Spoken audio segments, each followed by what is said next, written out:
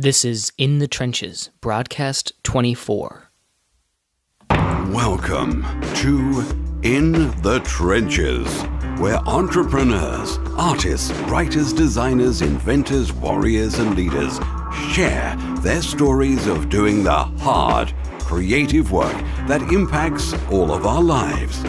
Let the journey inspire you to do something worthwhile, build something bold, and create your life's work. And now, your host, Tom Morkis. Welcome back, everyone, to another broadcast of In the Trenches. Today's guest is Chad Grills. Chad is an Army infantry veteran, an entrepreneur, and an author. And kind of like myself, he also deployed to Iraq.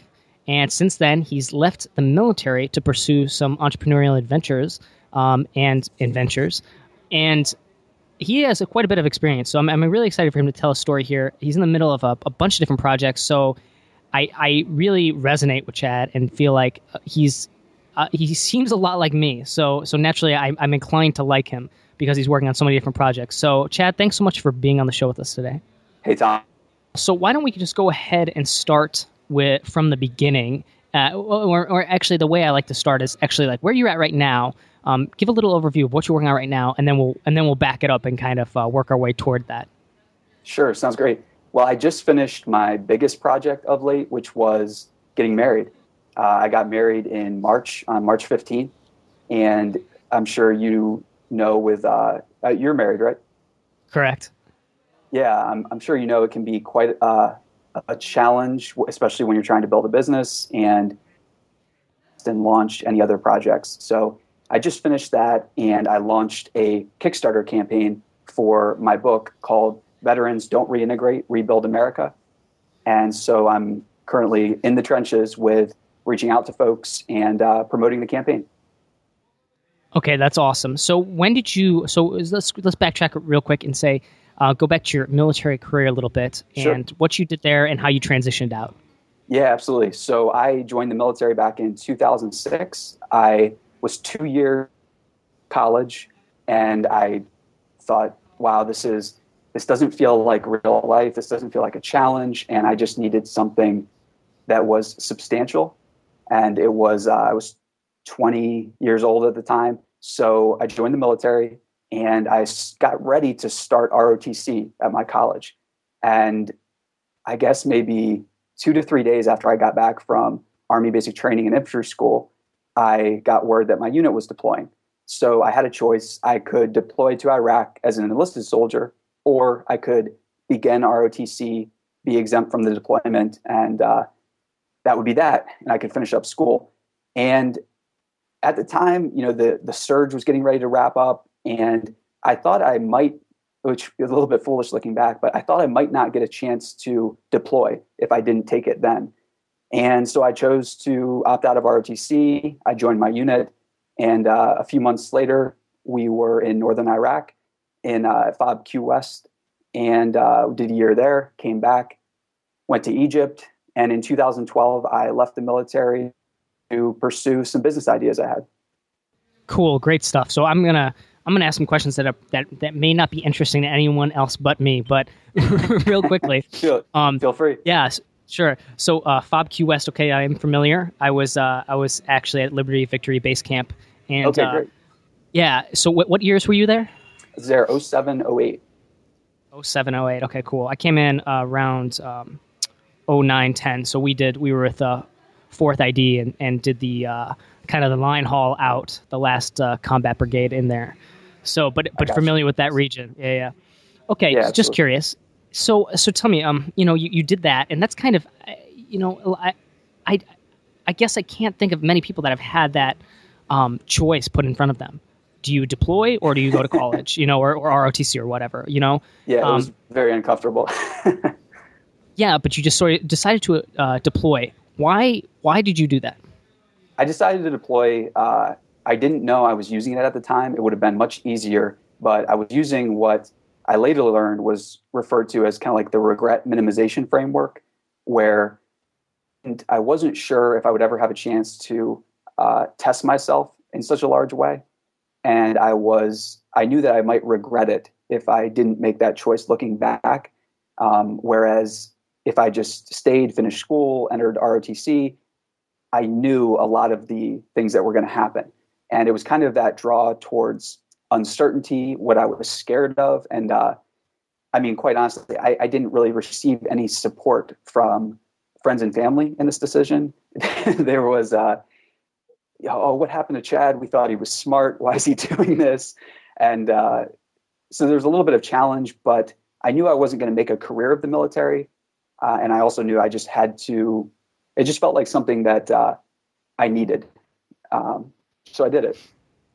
Okay, cool. I find that just really fascinating because a lot of what you just said resonates with me in terms of being very much the same feelings that I've had about wanting to join the military, about deploying. That you said something that was an instant light bulb for me was you wanted to test yourself. Do you think that's a common trait among people that among military members, and the reasons they want to deploy is something along that line of wanting to test themselves? Absolutely. And I think that, before the podcast started, we were talking a little bit about antifragility. And in modern America, it's rare that we're privy to intense challenges. And we enjoy so much comfort that I think the military is kind of like the ultimate challenge that's still out there, where it's so much more complicated than just win or lose. It's so much more complicated than politics. It's really that ultimate call to put aside any excuses, any BS about bemoaning the situation, or shouldn't we be in Iraq? Those are all mute points when you have to face the reality of, here's the situation. Will I join? Will I seek to own the process and make it better? Or will I complain? So I think that all military members, I think the reason we joined is just we're aspiring for something more. And it really is in many ways just the ultimate challenge. Great stuff. Okay. So you mentioned anti-fragility, and I kind of want to talk about that a little bit and also tie it into, for the listeners. Chad, you're running a Kickstarter campaign for a book right now that helps veterans transition out of the military. Maybe, and that's actually probably a gross generalization because I think it's a lot more than that. So tell me a little bit about the book and tell me what role your ideas on anti-fragility have had on the writing of it and the construction of this book and this resource. Sure. So anti-fragility has played a huge role in my life over the last, since the book came out. I've read it 3 or 4 times, and the premise is applicable to create a better life and to get the things that we want. So the book, Veterans Don't Reintegrate, Rebuild America, is a culmination of a lot of different learning that I've done, whether it's through a failed relationship before, during, and after Iraq, to consider my dream relationship that I have now, that I was able to build over the course of a deployment to Egypt and back. And I just got married to that, my wife, Stephanie. But basically, these principles I've noticed have started to really just play a role in how I make all my decisions. And I've seen a lot of the guys that I deployed with struggle when they got home. And there's so many different things that, we can sometimes just be abrasive towards changing. I know myself included. Just wanted to do something to help out and to provide what I saw as kind of like the missing component to not only reintegration, but to tackling some of the challenges that we are facing here at home in America. So I've kind of put all those together in the book. And the challenge to veterans is we have a country where the average taxpayer has $1.1 million of unfunded liabilities. And meanwhile, we have 21 million people, veterans, who possess the qualities and experiences to become the leaders and entrepreneurs we need to rebuild the country. So tell me about that. Like, what is something that, like, what can veterans do then? Tell me a little bit more about the book then. And in particular, like, what is the solution then? How do you go about, like, teaching veterans these principles of anti-fragility and how they apply to the real world? Sure. So I guess first and foremost, the most important principle is realizing that there's nothing wrong with a lot of the things that veterans might perceive as weaknesses are they're only strengths waiting to be exploited and capitalized on. So the very first thing is to shed all the any type of worry, self-criticism, self-critique about what society might view as negative traits or symptoms of PTSD or symptoms of manic depression, and instead just recognize that these are often symptoms of just these are natural reactions to many of the things that we've been through. And basically never questioning for a second these reactions we've had as negative things. These are what psychologists tell us are actually just the precursors, and in some cases, mandatory prerequisites to a phenomenon called post-traumatic growth. So anyone that we look at throughout history who has achieved something noteworthy, remarkable, or turned their dreams into reality has gone through what psychologists might say is just post-traumatic growth. And rather than reintegrate to a normal state or get to where they were before, this book is just all about how veterans can use those experiences to become something more. Okay, interesting. I love the concept of post-traumatic growth, and I guess it probably would have been more appropriate for me to explain what anti-fragility is to the audience for those who haven't read it. It's a book by Nassim Taleb. I don't know if I'm pronouncing his name right, but I love his work. He's also the author of Black Swan and The Bed of Procrustes. Yeah, Procrustes. Thank you. Yeah. Yeah. And what's the other one? What am I missing here? Fooled by Randomness, right? Fooled by Randomness and Black Swan. Yeah. Yeah, and Black Swan. Yeah. So great stuff. And his essentially the concepts that the underlying theme of what he writes about is the ideas of the stuff that's essentially the things that are unpredictable, and how they impact our lives in dramatic ways. And right. And so one of the things when he focuses on, or doesn't focus on, but at least he does mention post-traumatic growth. And I had never heard that term before until I'd read Anti-Fragile, but it just was a light bulb when I read it, because it made sense in the context of everything else he was saying, and just in real life.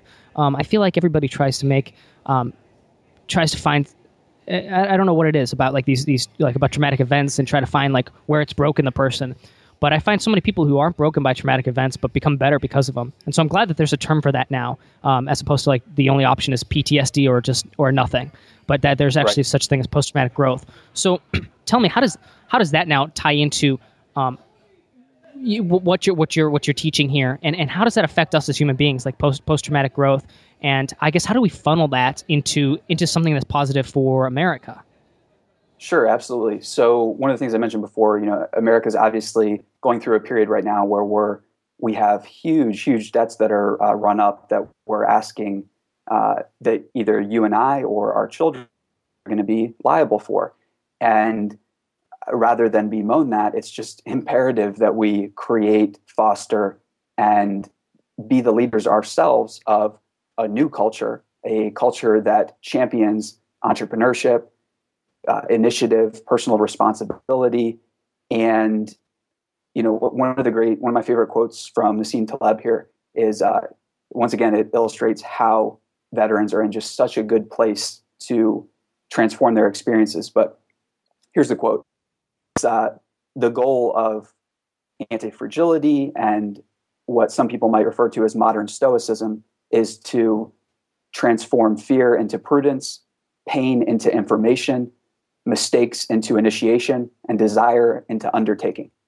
And I really can't think of a more virtuous philosophy that doesn't threaten or seek to control anyone else, but instead just puts responsibility and greatness into our own hands. Bam. I love it. Great quote. So, okay, so we covered the book a little bit, and I'll probably want come back to that a little bit toward the end to wrap up and let people know where they can support it and pre-order it and support your Kickstarter campaign. But before we get to that point, I want to talk a little bit more about your experience as you transitioned out, veteran to civilian world. essentially directly to entrepreneurship, as I understand it. So tell me a little bit about that transition and some of the projects that you've worked on. Yeah, absolutely. So in 2012, I left the military. I had just got back from a deployment to Egypt, and I had a couple ideas in my head of what I was going to do, money, but I didn't have anything definite. And I had made some investments towards the tail end of my time in the military. I got completely burned, and it was a great, great lesson. Another important thing to remember is you'll always lose money investing, usually, and you'll make money when you spend it on your own education. And so I took the remaining portion of money that I had left from my deployments, and I started to spend it on educating myself about entrepreneurship, about how I could turn the dwindling amount of money I had into more money. And one of my first interests, I guess you could say, was back in school was art, was computers, and I was drawn to technology. And as I started to get into tech entrepreneurship a little bit and learned about it, I guess in a matter maybe like a month or two, found myself with a prototype of a photo sharing and captions app. It was a rudimentary social network. I launched it in late August of 2012, and that was kind of like my first foray into entrepreneurship. Okay, so if you don't mind, you do not have to tell this or divulge this at all. Sure. But you said you got burned investing. Can I ask you what you invested in and how you got burned? Yeah, absolutely. So public markets, and it was just a phenomenal lesson that the average retail investor does not have an information advantage in public markets anymore. I invested in a medical device company quite heavily, and then a few other publicly traded companies. But the medical device company in particular, I was invested in very, very heavily. They were doing very interesting work. Some of the cutting edge 3D HD imaging for surgeries inside the body. They were working with another company. Some of their technology had been licensed to a ISRG, which is makes the Da Vinci robot. So completely fascinating stuff. I learned a lot about the market, and I actually was offered a job by the CEO of the company that I had invested in after they were sold. And it was a great learning experience, but I also ended up losing some money because I didn't know enough about how to exit positions, and a painful experience, but one I'll always remember. Awesome. That's okay. Sorry. I was just so curious about that. I wanted to find out. And it's so funny that it's also in the stock market as well. I've been through my burners on that as well. Yeah. And then I actually, as a result, I got into to more options trading, but that's just another story altogether. That's probably the safest bet that the retail investor has to make any money or hedge or create wealth. Absolutely. Yeah. Otherwise, I completely agree. I may even be borderline conspiracy theorist on it. The fact that it's completely uncontrollable and unpredictable to the retail investor unless you're an insider. But we don't have to get into that. Yeah. We can next time. There's plenty to talk about. Exactly. So okay. So you learned your lesson, and then you invested heavily into education. But beyond education, you actually put the stuff to work. You created your own products. So tell me a little bit about your experience at starting, finishing, and shipping products and projects and shipping them to market.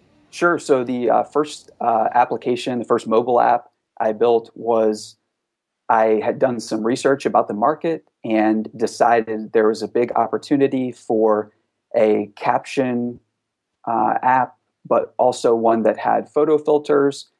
And so I started to go about sketching out some wireframes, which anyone who's interested in technology, this is one of the very first steps that it's not sophisticated. So many people overlook it, but these simple steps that aren't sophisticated are actually the best ways to learn. So I just became proficient at ideas. And after a few notebooks of scribbled ideas, I had the basis for what would become our first caption and photo sharing app.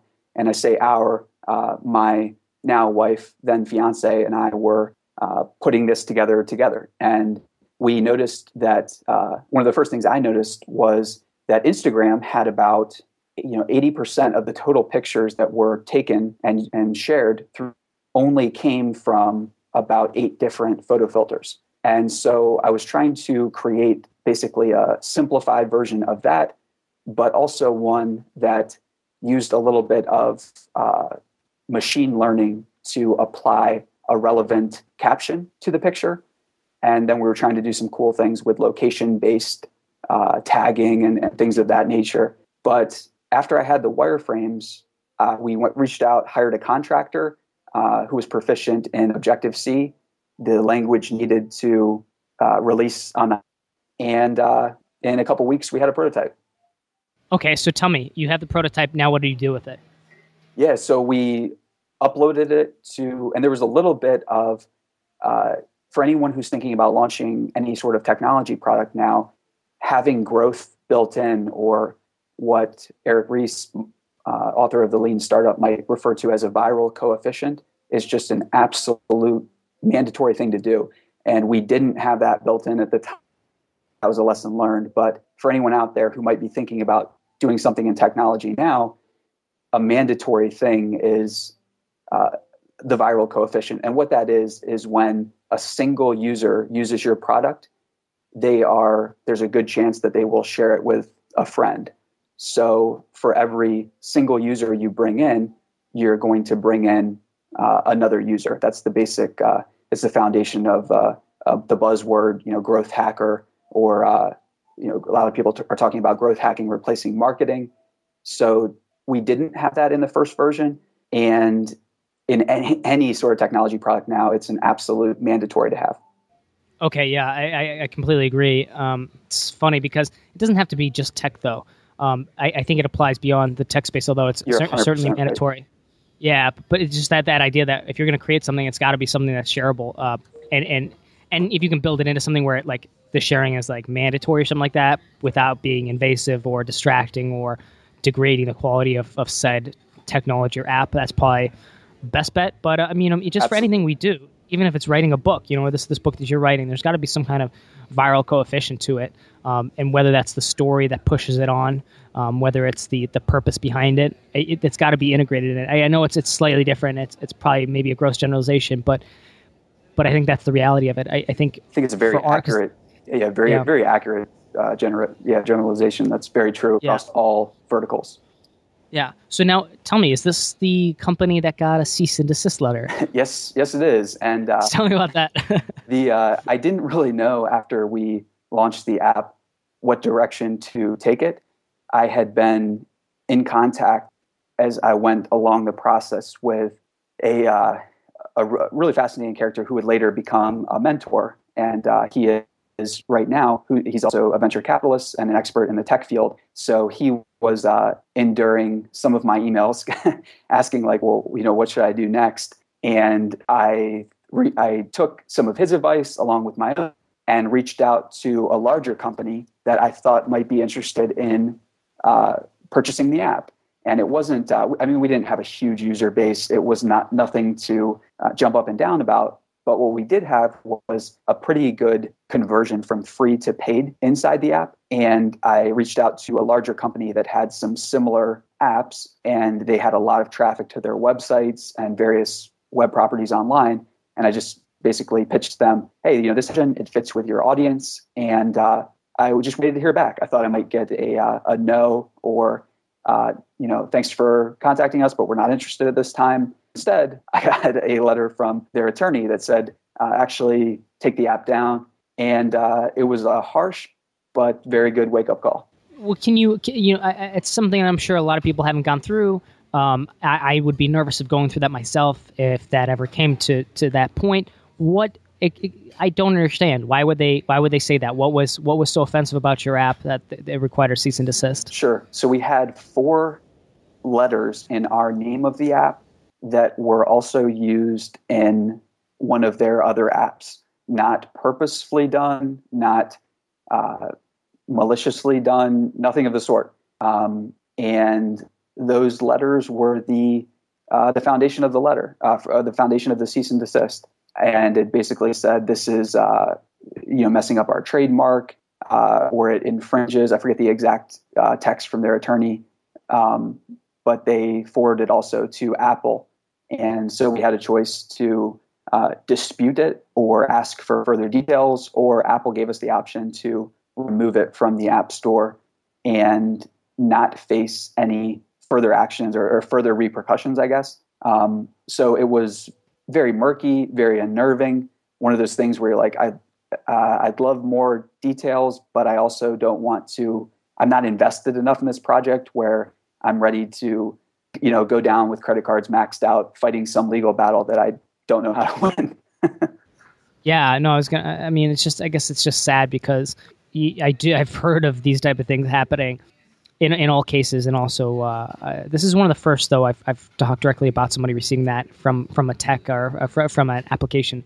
And I guess I guess the sad part is just that I feel like there's probably really, and who knows, but I'm just saying from my perspective, it sounds like these people, like this group that you emailed, it sounds like it's just like the kind of pressure they put on others to keep their market position, to keep themselves. Absolutely. Yeah. And that's offensive to me, again, as an entrepreneur and as a little guy. I hate it when I hear stuff like that, because it makes you think, oh, how can you win? So that said, how can you win? You got this letter. What did you do next? And yeah, how you can win is so important. And I think the ultimate answer is choosing battles in such a way that the battle doesn't have a high likelihood of, destroying you. Or in this case, in the business world, in entrepreneurship, it would be avoiding bankruptcy. It would be whatever capital an aspiring entrepreneur might have. The best way to maximize your chances of success is to enable yourself to run as many small tests as possible, or to, as I'm starting to do now, set up a platform for my work where I can promote various projects, launch various things like the Kickstarter project, which I'm doing now. And as entrepreneurs, we need to give ourselves as much exposure to the upside while limiting our downside. That's basically it. Exactly. Couldn't agree more. And that's a topic I'm really excited to write more about and research more about, because again, I think there's not enough content on anti-fragility in business and entrepreneurship. I think, Taleb touches on it, but there's so much to it that would be, I think, truly profound for artists and entrepreneurs. Absolutely. Just the fundamental philosophy behind it. It's really empowering, and it's just great. So that said, you are running a Kickstarter campaign right now. Where can people reach out and contribute and support your work, support this book, support veterans, and get this funded? Yeah, absolutely. They can reach out if they just go to chadgrills.com. You can see details of the project. I just posted the Kickstarter video there. They can go to Kickstarter and search for veterans. It'll be the first thing that comes up. And to sum up the philosophy of the book, it's a path to thrive in the 21st century. And it starts with a simple acronym, PRSE. And it's an acronym that anyone whether they're reintegrating, battling substance abuse, battling a failing relationship, in debt, I think it's a really powerful acronym. It's basically personal health, then relationships, then skills, and then finally entrepreneurship. But it basically advocates taking care of yourself first, then taking care of your relationships, then making sure you have the necessary skills to pay the bills and everything else. And from that platform, accessing entrepreneurship in a sustainable way is not only possible, but it's very probable for vets. Great stuff. So I suppose on that note, one last question, then we'll wrap it up. And as far as vets when they're transitioning out, and this is particularly for vets. I'm working on a membership site right now, kind of training membership transition site for vets. highspeedlowdrag.org and highspeedelite.com for those interested. For those vets listening, check it out or just reach out to me. And as I'm putting together, so I'm doing a lot of interviews and talking to a lot of veterans to find out what they need and what type of training they need, what kind of support they need, what they're looking for. From your perspective, what have you found? What have you discovered as you write this book? You're obviously taking it from your own experiences, but have you done market research in that respect? Have you talked to veterans and have you found out what they need and what the solution is for them? Yeah, I have, and whether it's my experiences when I've still been in or talking to friends who are still in the military now or transitioning, I think that condensing a lot of and filtering a lot of the information out there to the Pareto principle or minimum effective dose of good stuff would just be it would basically just be personal health.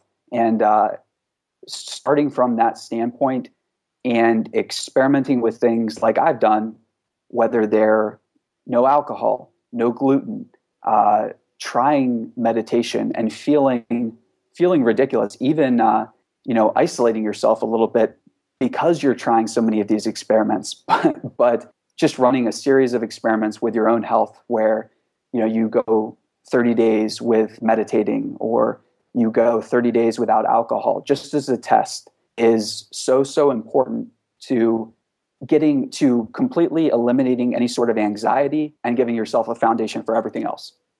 That's great stuff. I resonate with that as well. Coming back from deployment and definitely not saying that I went through anything as traumatic as a lot of the other people I know, but just feeling that kind of disconnect between myself and the rest of the world in some ways. And I did exactly that without knowing it, without knowing those techniques. But it was like I just went inside and I was like, okay, well, I'm going to start working out more. I'm going to start eating healthier or whatever, And it's funny because it's probably, in looking back on it retrospectively, it's probably the healthiest thing I could have possibly done, as opposed to going the opposite end where it's trying to add things into my life, right? Add whether it's drinking or food or binge. It's funny. It's like when it's actually, that's kind of a principle of antifragility, isn't it? It's take things away before you add to, right? It's simplify before you make more complex. No, you're absolutely right. Yeah, and it's actually funny because I think that ties in everything we've been talking to about entrepreneurship too. It's how do you find, that one product? How do you remove the superfluous? How do you find the core of it? Yeah, and for veterans especially, we're so geared towards a lot of the messages we receive are, be aware of those who are isolating themselves, or, be careful if you're, going out on your own or, taking too much time alone. Well, in reality, after the deployment, after the never-ending inputs that come from a deployment, so many things that we can't control and never-ending stimulus of that, I like to call it strategic isolation. Strategic isolation can actually be when you're working on becoming healthier. It can be completely transformative. And it's something that's often overlooked because we associate it with depression, or it's really nothing could be further from the truth. Great stuff, Chad. Well, hey, man, I really appreciate having you on the show. Really powerful. It's just funny because so many things you said were just like light bulbs in my head. I'm like, yes, exactly. I've read many of the same books and have many of the same opinions and find that the stuff you're saying is spot on. So for those listening, thanks so much, man. Yeah, of course. I know it's probably geared this mostly towards veterans and a lot of the talks we've been discussing, but I think a lot of the stuff is applicable beyond that to anybody really, especially when you're talking about post-traumatic growth and things like that, that it's not just veterans that experience traumatic events in life, but that a lot of people go through traumatic stuff, and that there's ways to leverage that into positive change in the world. But that said, hey, man, thank you so much for being on the show. I think it's great. Again, people can reach out to you at chadgrills.com and support his campaign, support his Kickstarter. That should be it's live right now as of this recording, and when we publish this in about a week, I'm going to try to expedite this. So when you guys hear this, it'll still be current. So please reach out and contribute to Chad's Kickstarter campaign for his book. And thank you so much for being on the show, Chad. Hey, it was exciting to be here, Tom. Thanks so much. And that wraps up In the Trenches Broadcast 24. If you'd like to check out the show notes, just go to tomworkus.com/broadcast24. And that's the number 24. And for all the veterans in the audience, if you enjoyed today's conversation, you should definitely check out highspeedelite.com. Highspeedelite.com is an exclusive veterans mastermind, network, and training site designed to help veterans like you succeed in the civilian world, either by landing the dream job you deserve or building your dream business from scratch. This program is being developed and led by John Lee Dumas Antonio Centeno, and myself. If you don't know John or Antonio, they are both incredibly successful entrepreneurs who have built million-dollar businesses, and they both care very much about helping other veterans succeed. And highspeedelite.com is our way of giving back and making that a reality. So if you're transitioning out of the military, considering transitioning out, or you've already entered the civilian workforce but would love a better job or would love to build your own business, then definitely check out highspeedelite.com. I'd love to see you there. If you have any questions, just reach out and email me. I always respond. Thanks so much, and until next time, this is Tom Morkis. If you're listening to this, you are the resistance. Thank you for listening to In the Trenches. Your creative work doesn't stop here. Join the resistance, the small but growing army of entrepreneurs and artists putting a dent in the world at www.tommorkis.com. Never fight alone. Join the resistance.